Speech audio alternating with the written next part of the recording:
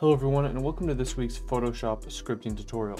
In this one, I'm going to be showing you how you can save and export, or basically save as your document and export it in various formats with various custom settings you choose inside of Photoshop.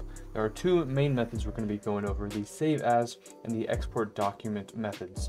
Each of these requires slightly different arguments, so we're going to be going over what these methods are, as well as the arguments they take and the data type that each of those arguments requires. Before we get started, I do want to remind you down below, hit subscribe and the bell icon to be notified of new videos coming out twice weekly in the channel, and down in the description you can check out the GitHub link for coding updates where I upload lots of useful code to help you out. Also check us out on AE Scripts where I upload free and paid plugins and scripts to help improve your workflow. You can help support us there. Also follow us on Instagram for other live updates. If you're not already a member of the Discord server, make sure you come and join and help with scripting, extensions, plugins, expressions, submit tutorial ideas, hang out with our knowledgeable members, and much more. And if you'd like to help support us on YouTube, you can become a member, supporter, premium supporter, or VIP. This comes with Discord status, as well as really cool perks like code in advance, VIP streams, and much more. Alright, so let's first go over the save as method here. All you have to do is reference a document. So in my case, I could say var document is equal to app.project.activeDocument. And this, as per usual, will grab the active document that is open here in Photoshop. Now the save as operation is quite obviously something that already exists in the menu, but scripting gives us a bit more control over exactly how we want to do that. So we have several arguments here for the .saveAs method. First off, we have the save in. This is going to be a file type object. So we're going to create a file object, and I want to go ahead and create a file that doesn't exist because it's going to represent what the saved file is going to be. In my case here, I have this testing folder on my desktop, so I'll refer to that. Go ahead and use this kind of slash, and then the name of my exported file I'll just call test.psd. and then you obviously, I think, could choose different options. So if we go to save as, we have PNG and all these. So actually let's select like a JPEG format. And then that's going to be, this needs to be our variable. So I'll just call it save in since my argument is already called that. Save in, this needs to be a file. So we now have a file that hasn't been created yet, but it's still a file object, whether it exists or not, on our desktop called test JPEG. Then we have options. Now options seems to be a bit arbitrary. Looking inside of the actual extend script documentation for this, if I go to documents and scroll down to save as, here it says the options can be any. So these are sort of, I guess, custom options that could have to do with different save options. If you have any example code, post it down below in the comments, and I'll maybe include that in a future video. But basically, this option section you can leave null, I believe, should be fine. So I'll just say null. And then we have as copy. This is true or false, a bool of whether we want to create a new copy of this file, or false if we want to basically just overwrite whatever file this is going to. So in my case, let's just make sure we always have a unique one and call true. And then lastly, we have extension type. This is whether the file extension, in this case JPEG, is going to be specifically formatted to be no formatting, lowercase formatting, or uppercase formatting. And I'm not sure if this is only on Mac. The argument says Mac extension type. So let's go ahead and use one of these enumerations. Let's try 3 uppercase and see if that gives us a result we like.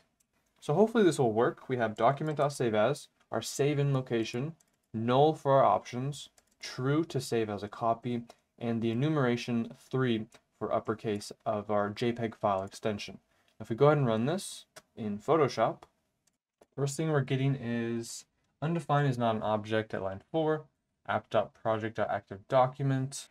And this is my fault for being so used to After Effects scripting. Just needs to be app.activeDocument. There is no project reference. The document is the project in this case. So we'll run it again in Photoshop.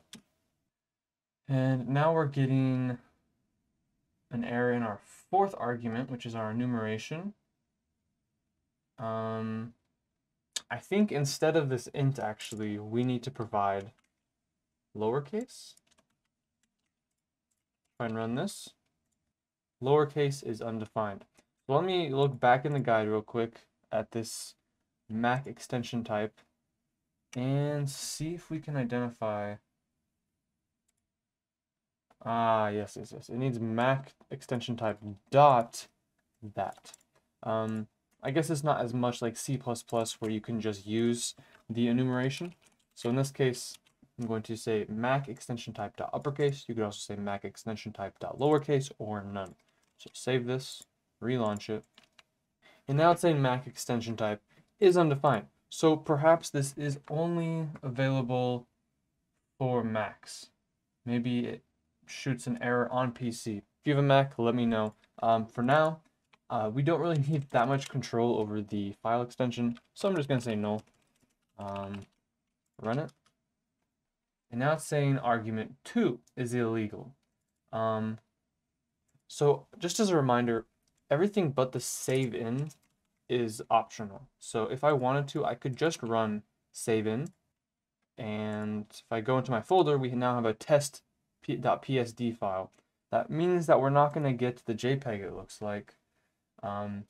So just as I'm learning this now, it looks like save as is definitely the way we go if we're going to just save the project file.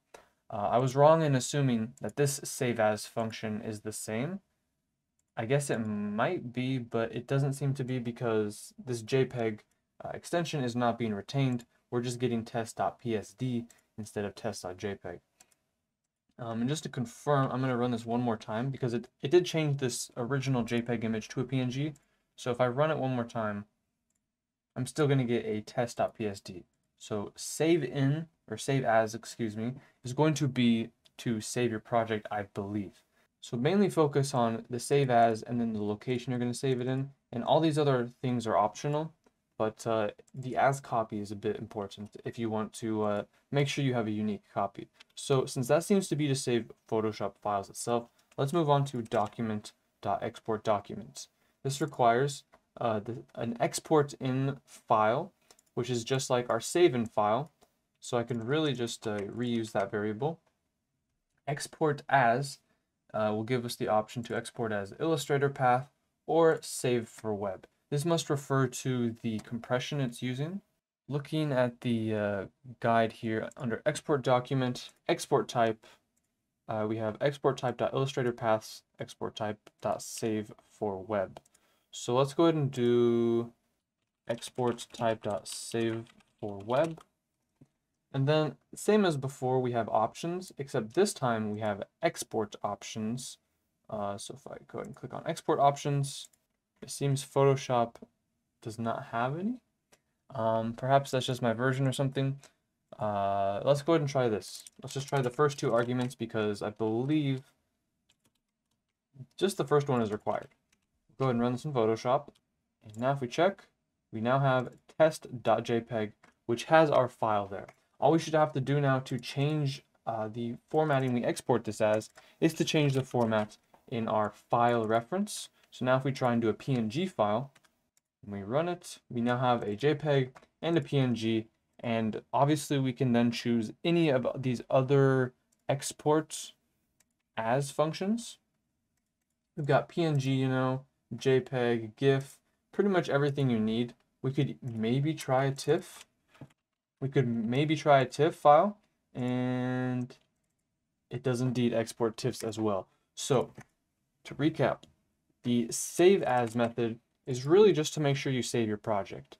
Don't confuse it being the same exact thing as this menu item that is save as. The save as menu item allows you to save Photoshop files and also allows you to save JPEGs, PNGs, TIFFs, things like that. But think of the save as method as a save method with the option to save it as a copy. That's kind of the important thing. Save as usually indicates a copy, but save as will always, in this case, give you a PSD file or a Photoshop project file. The export document, however, is what you'll want to use if you want to export image file formats like JPEG, PNG, TIFF, and all you have to do is provide a file, location with your desired file name, location, and extension, just like in the save as, but this time it will actually respect whatever extension we give it And we also have options like save for web. But basically, you need the save in or the export in file, and you'll be able to either save your PSD project as an instance or override it, or you can use the export document method to export your Photoshop document into whatever supported image file extensions it supports. But that's going to do it for this video, guys. I hope you enjoyed. If you did, hit the thumbs up button down below, hit subscribe and the bell icon to be notified of new videos coming out twice weekly in the channel. And down in the description, you can follow me on GitHub for coding updates, where I upload lots of useful code for you. You can follow us on AE Scripts, where I post awesome free and paid plugins. You can help support us there. And also on Instagram, follow us there for other live updates. If you're not already a member of our Discord server, you can come and join and get help with scripting, extensions, After Effects and Premiere plugins, UXP plugins, submit tutorial ideas, and much more. And if you'd like to help support us on YouTube, link for that is in the description down below. You can become a member, supporter, premium supporter, or VIP. Link for that is in the description. Thanks again for watching, everyone. We'll see you next time.